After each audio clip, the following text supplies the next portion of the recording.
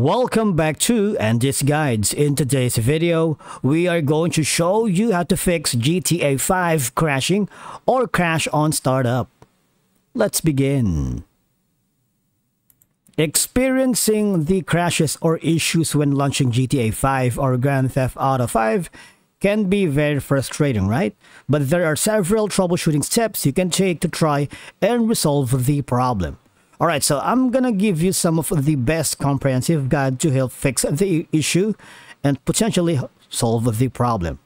Number one is ensure that your graphics card drivers are up to date. Of course, you need to visit the website of your graphics card manufacturer like AMD or Intel. In my case, I'm using NVIDIA, so I went here at the GeForce Experience. And as you can see, I have the ready files to download the latest drivers for my specific graphics card model. If you don't have that option, you might want to click on the check for updates, right? And then try to restart to see if that is working. Now, the next step is if you are using Steam as your platform, you might want to verify the integrity of the game files. Right-click on the Grand Theft Auto 5 in your Steam library. Select Properties, Local Files, and verify integrity of game files. Now, for other platforms, you might want to use similar options to check for corrupted game files. Try to restart and relaunch the program to see if that works, okay? Now, try to run GTA 5 as an administrator, because from here you can just right-click on the GTA 5 shortcut or executable, select Run as administrator, and from there you might want to try to disable the full screen optimization for GTA 5. I need you to navigate to the GTA 5 installation folder, right-click on the GTA 5.exe file and select Properties, go to Compatibility tab, check the box for disable full screen or optimizations, click Apply, and then click OK, and try to see if that works.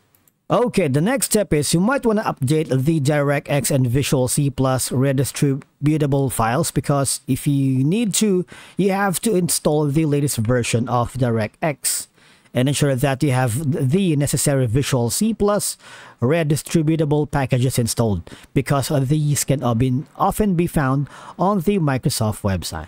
Alright, now the next step is you might want to check the system requirements for GTA 5. If needed, you need to lower the graphics settings within the game to see if the crash is related to performance issues. Set everything to the lowest settings and gradually increase them to find a stable configuration. And of course, you need to ensure that your system meets the minimum requirements to run GTA 5. You need to pay particular attention to your CPU, GPU, RAM, and available disk space. All I have to do is go here at the Rockstar support and see the Grand Theft Auto 5 PC system requirements. Now, you might want to also check for overheating, because monitor your system temperatures and use software like Core Temp to ensure that overheating is not causing the crash.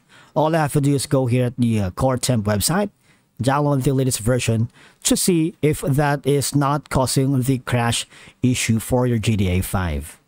Now, the next step is I need you to open the CMD or command prompt as administrator and run the following command, which is sfc/scan now, and press enter, because this will scan and repair any corrupted system files that may be affecting GTA 5. Now, the next option that you can do is try to reinstall GTA 5. Of course, it is a last resort. Try to reinstall GTA 5 to ensure that all game files are intact and not corrupted. And of course, also a suggestion is please make sure that your antivirus software is not blocking the game. You need to check for any specific error messages in event logs or crash reports, because sometimes, a very stingy antivirus can cause to block the game to not launch it or crash the GTA 5. So you might want to check, temporarily disable that to see if that works. Okay. Now, if you still continue to experience these issues after trying all these steps, you might want to consider reaching out to Rockstar Game Support for further assistance. And of course, you need to provide them with detailed information about your system configuration and the steps you have already taken to troubleshoot the issue. Thank you so much for watching, and we will see you in the next video.